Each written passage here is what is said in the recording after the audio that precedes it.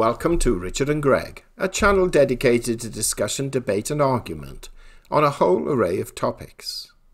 The coronavirus figures are still rising, with over 2.4 million cases worldwide and 165,000 deaths. We have a few questions to ask Greg this morning, in addition to the normal update figures. And these questions really centre around whether lockdowns being eased are a good idea or not. So let's go over and listen to our discussion with Greg. Welcome to Richard and Greg. Today is Monday, the 20th of April, 2020. And the time is 10:30 a.m. GMT +1. Now the coronavirus figures are still rising, with over 2.4 million cases worldwide and 165,000 reported deaths. Now, we have a few questions to ask Greg this morning, in addition, of course, to the normal figure update.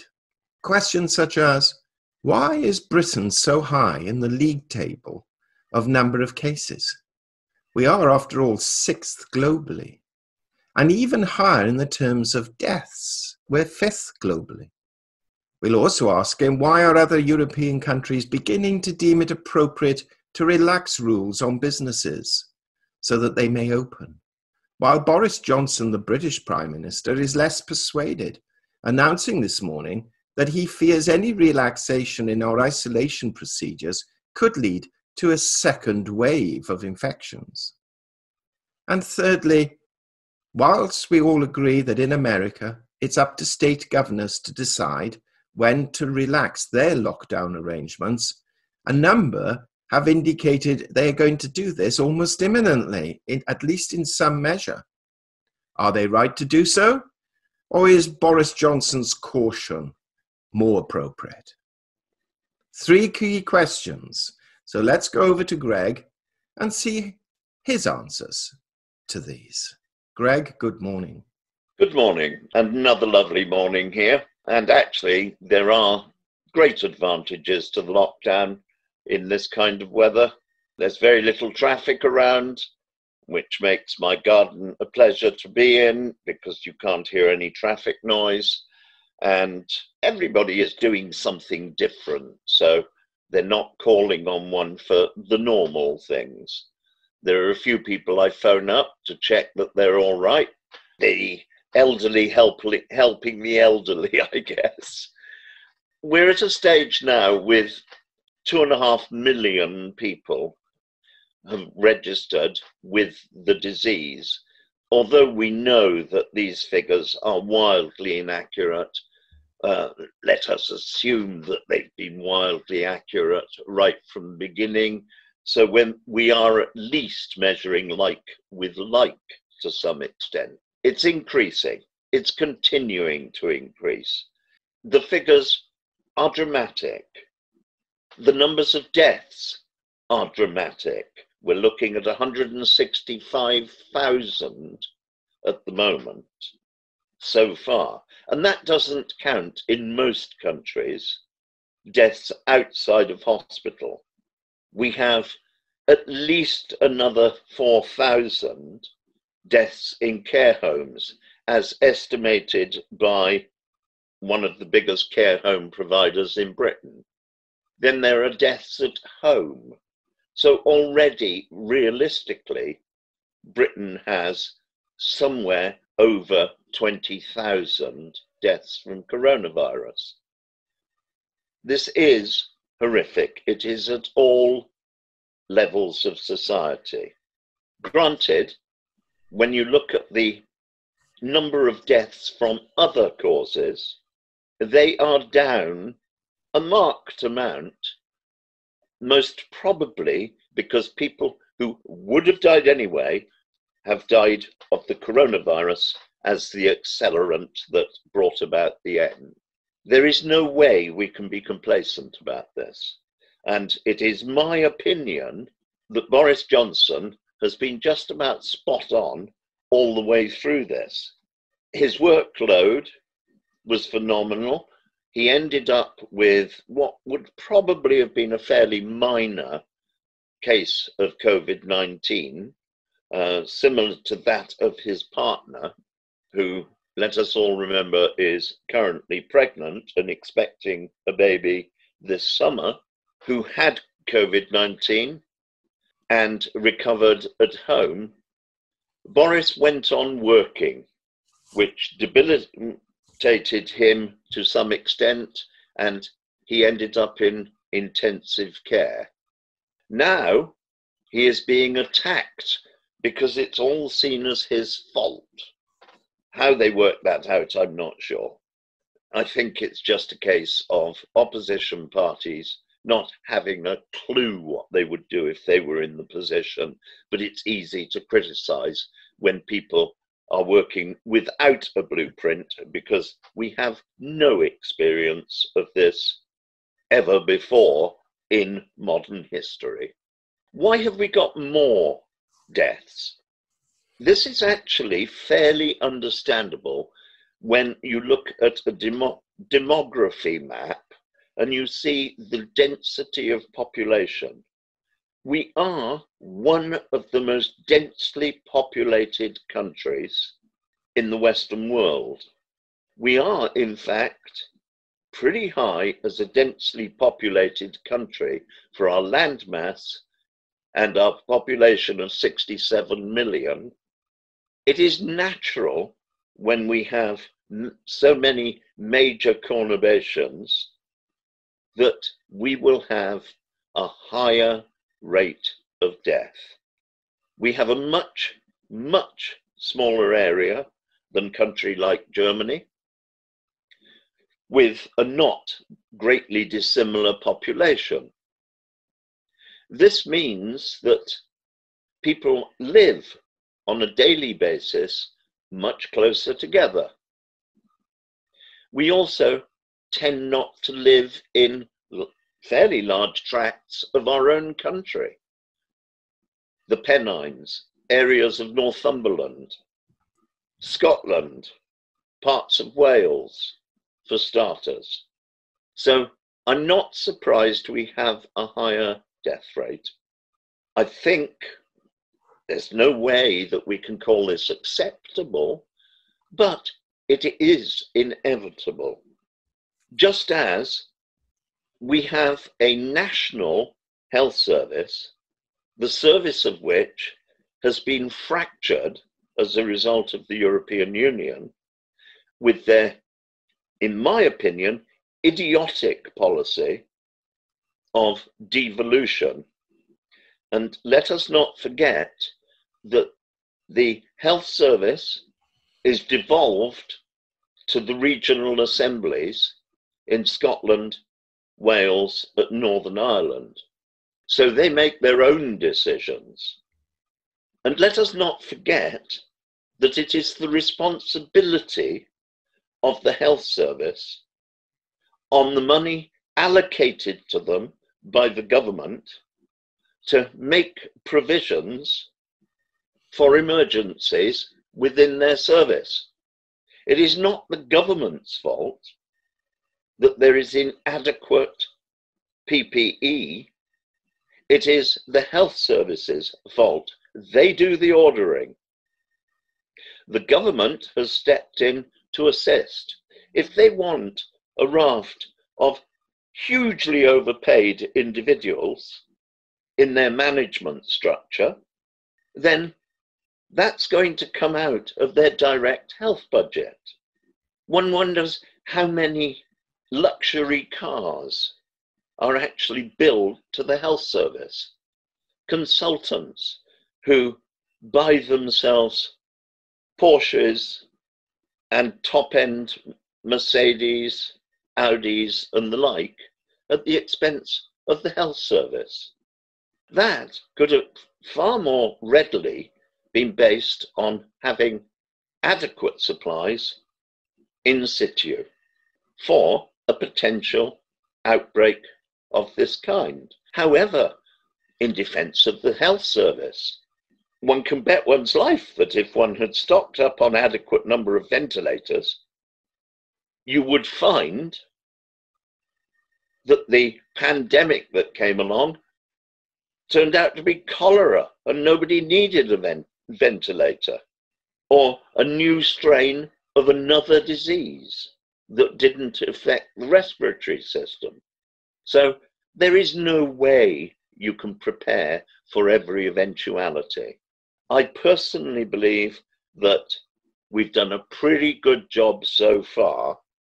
Of course, there have been errors. Nobody's any experience of distributing the millions of items, and it is literally millions of items that are needed for full personal protection for everybody who needs personal protection in care homes, as social workers and carers, and as hospital workers, and the many other jobs that require contact with the public.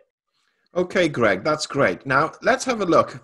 I mean, it was announced this morning, Germany is starting to reopen smaller shops after deciding the outbreak is coming under control. The Czech Republic has now allowed some markets and other small businesses to restart. We know there is growing pressure in the United States by the president to start opening for business again. And yet Boris Johnson has said that he is highly skeptical about these moves, particularly due to a fear of a second wave of infections. So why do you feel that other countries within Europe are more, if you like, relaxed about the situation? And should they be? No, they shouldn't be. But we have an economy that has been, due to good provision through austerity, which was essential after 13 unlucky years of misrule, we had to have a long period to recover from the efforts of the government to bankrupt us as a country. We had to have a prolonged period of austerity to top up the coffers. Luckily, we have enough money to be able to sustain the current lockdown for a little longer. It's a struggle, and we will probably take a hit on our economy of somewhere near a third of our gross domestic product as a result of this. But we are in a position to continue. We also have a fairly astute public, a public who are not in a state of uprising, wandering around in the streets, protesting and carrying firearms, as is happening in a number of American states. There isn't that political pressure, nor is there political pressure of an election in November, which is impinging on all of the decisions of Trump's administration as they seek to hang on to their jobs, and the terror they have over a poor economy, because they know that if the economy looks dire, they will lose their jobs. Then Italy is basically a busted flush economically. It has sold out so many of its major businesses in the north of Italy to China, literally trillions of dollars worth, which is why it had such an outbreak and such rapidity in northern Italy of the spread, because of the number of Chinese in their society now, with the companies that they now own. Italy's economy cannot sustain continuing in total lockdown. And you will note their lockdown in northern Italy particularly has been considerably more extreme than that in Britain. Different countries have different problems. We've seen the near riots that are starting in the townships around Johannesburg because they have a total lockdown. There's food shortages, and people have now started to make the decision in Southern Africa that the virus won't kill them as fast as starvation. There are huge tracts of southern Africa where the people have absolutely no savings and no food if they lose their job. And millions have lost their jobs. They have no income, they have no savings, and there is no government organized free distribution of food because the economy can't sustain free distribution. They cut down on shopping to the point where you cannot buy anything except plain foods. I don't mean in terms of flavor, I mean in terms of luxury goods, food-wise, are no longer on the market. You're not allowed to buy them. You cannot buy tobacco and you cannot buy alcohol. So the townships are in dire, dire plight. They cannot sustain this for much longer without open rioting. Already there is looting in some areas, particularly of supermarkets and food distributors. So it is a fine line for every country to make decisions. France, their position is they will make efforts to avoid it, but they can expect Macron to enforce, just as everything else in France is enforced, with the police force, an armed police force, who seem quite happy to attack the citizens if they step out of line.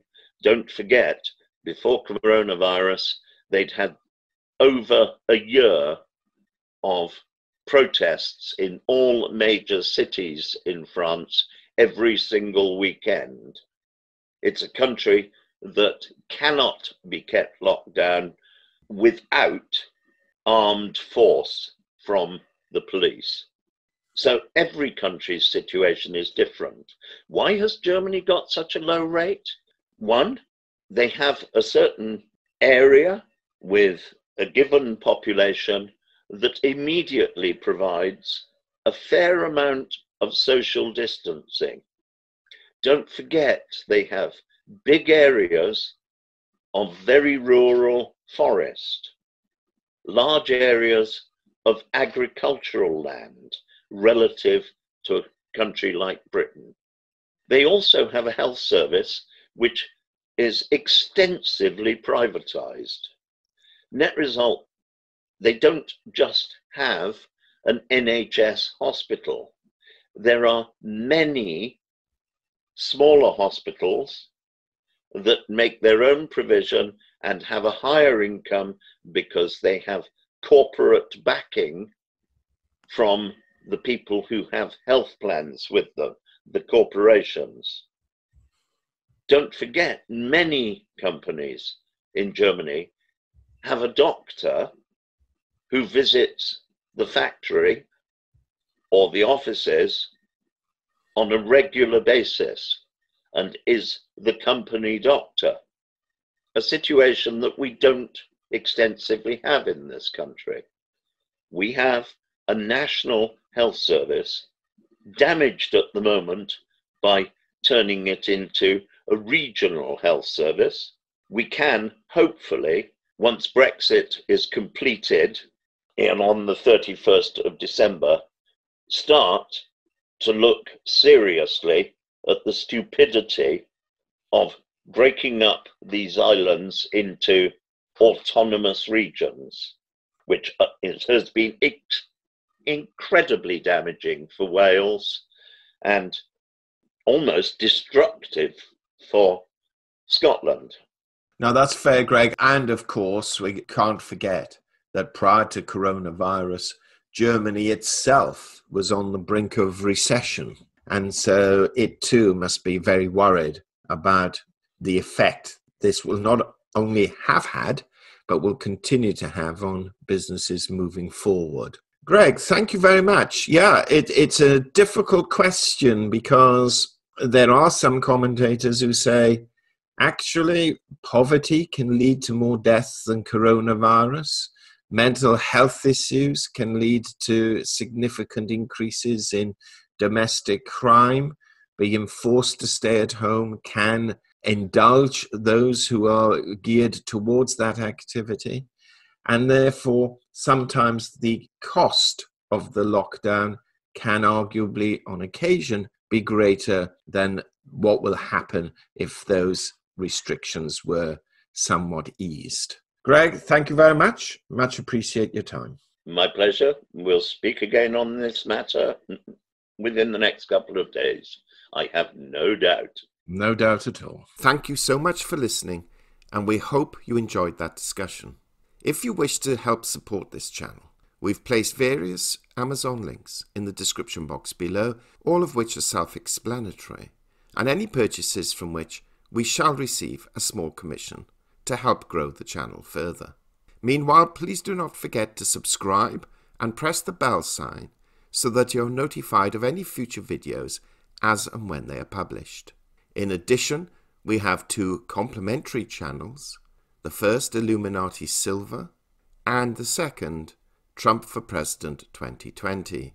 And if either of these are of interest to you, then kindly go over to those likewise and subscribe.